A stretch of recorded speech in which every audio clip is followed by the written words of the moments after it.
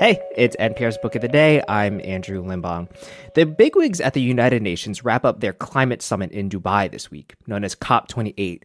I've been keeping an ear on some of the coverage, and it's easy to feel a bit, disconnected. A, from what's at stake, and B, from what I can do about climate change as just, some guy who didn't get an invite to the UN summit. That's why we wanted to bring you this interview from 2019 between NPR's Rachel Martin and writer David Wallace-Wells talking about his book, The Uninhabitable Earth. In the interview, he breaks down exactly what we mean when we talk about climate change, and it's worrying and scary, but then they get to talking about how do we process it all as human beings who'd prefer to just keep our heads in the sand. Here's the interview after the break. This message comes from Apple. Apple Gift Card is a practical gift that unlocks a world of entertainment and fun. You can send it via email or give a physical card to your loved ones, friends, or family. They can use Apple Gift Card to buy Apple products, accessories, apps, and games. But they can also use the funds to pay for music, movies, TV shows, and more. Visit apple.com for details and to send Apple Gift Cards to your friends and family this holiday season. Author David Wallace-Wells opens his new book, The Uninhabitable Earth, outlining 3 misunderstandings about climate change. First, it's speed.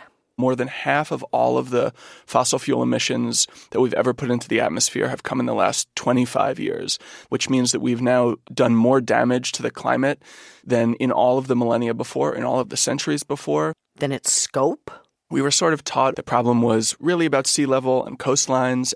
We're starting to see that climate change is really an all-enveloping threat, which promises to transform, probably deform, every life lived on the planet in some way. And finally, it's severity. It was basically considered irresponsible to consider scenarios north of about 2 degrees of warming.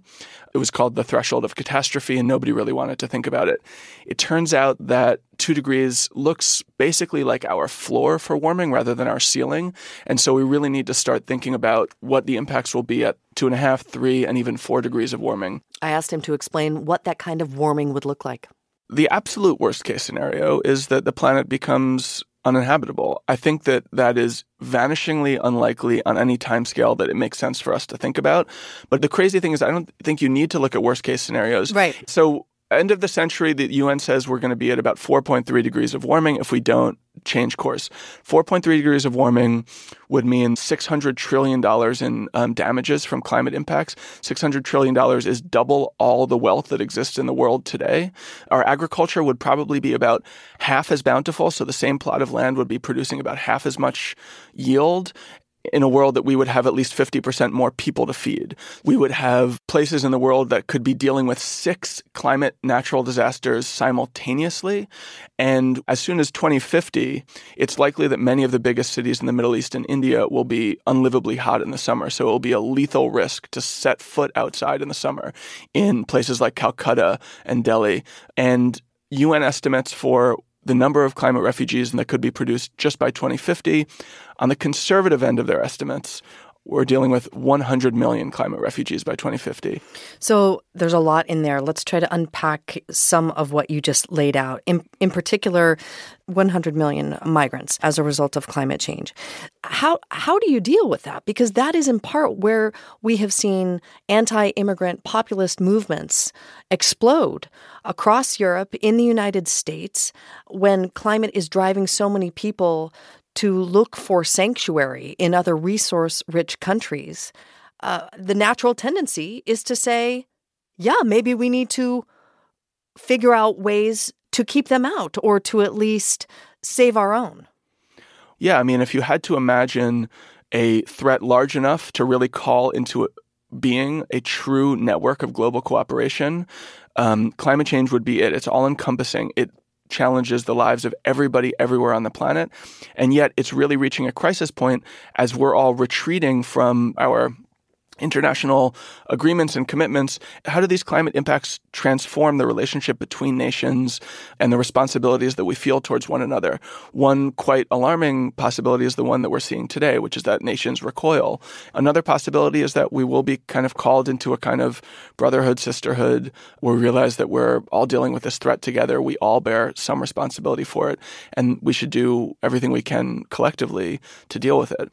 But I don't think that's, I don't think it's a safe bet that we'll end up in that happy place. You have laid out what you describe as really apocalyptic consequences. How do you deal with the human tendency to curl up in a ball and walk away from the problem?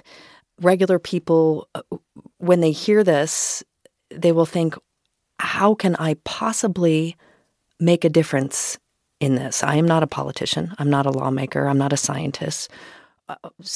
And it is depressing to live in this headspace. Yeah. No, it's bleak. But I have to say that optimism is really always a matter of perspective. I think many of us have been taught to think about the range of possible outcomes for climate change as between where we are now, or even 0 degrees of warming, and 2 degrees of warming. And I know that the range of possible outcomes this century is between 2 degrees and 4 degrees of warming. So how optimistic I am is based as much around 4 degrees of warming as it is around 2. Now, 2 degrees is hellish enough. I think it's about our best case scenario, and it is truly alarming. If we get to 2 degrees, one really remarkable paper demonstrated last year, the air pollution effects alone would kill an additional 150 million people beyond what the air pollution at 1.5 degrees would cost. That is our best case scenario. So when I talk about being optimistic, I'm talking about a range that starts at a death toll of 150 million people and extends to a world 4 degrees warmer, where we would have eventually hundreds of feet of sea level rise, horrible impacts on agriculture and public health beyond our comprehension. Now, a lot of people would want to just sort of recoil from even that best case scenario. And I think that is a human impulse.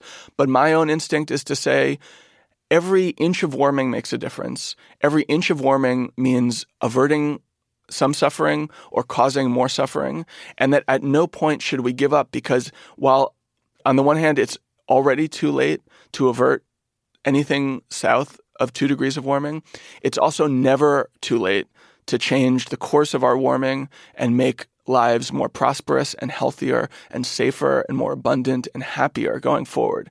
And so we should never, ever stop caring, never give up, because it is always possible to make a difference. And I think that we will. I do not think that we'll end up at 4 degrees. I think it's likely we end up at about 2.5 or 3 degrees by the end of the century. That, again, will be, to any perspective that we know today, hellish. But if you know what's possible at 4 degrees or north of 4 degrees, it counts as an optimistic outcome. And that's where I am. The Uninhabitable Earth, Life After Warming, written by David Wallace-Wells. Thanks so much for talking with us. Great to be here. Thank you. All right, before we wrap up the show, we want to take a minute to say thank you so much to our new Book of the Day Plus supporters and anyone listening who donates to public media. The NPR network depends on your contributions. If you're not a supporter yet, right now is a great time to join our mission to create a more informed public. You could make a tax-deductible donation to your favorite station or stations, and you could subscribe to Book of the Day Plus and get sponsor-free listening to this show. Your donation today funds the news and podcasts that expand your horizons, connect you to exciting ideas and people, and inspire you every day. We love bringing you the Books We Love collection every year, and we want to be able to keep doing it for the years to come. So please donate today at donate.npr.org/books or explore NPR Plus at plus.npr.org. Thanks.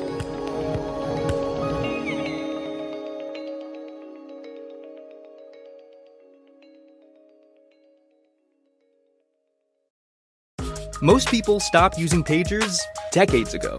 But in a lot of hospitals, the pager is still the way you reach doctors in an emergency. A classic thing is like, I never got the page, you know? Where were you? Never got the page. Why is it so hard for doctors to let go of their pagers?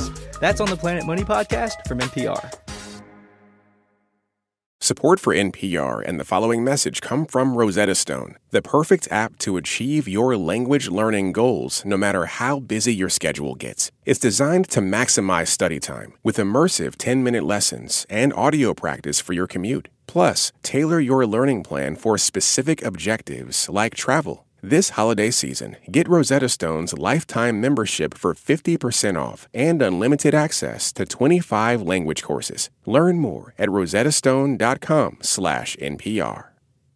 Support for NPR and the following message come from Sundance Institute. The Sundance Film Festival is coming to Utah January 18th through 28th, with online screenings January 24th through 28th. Visit festival.sundance.org for information on tickets and more.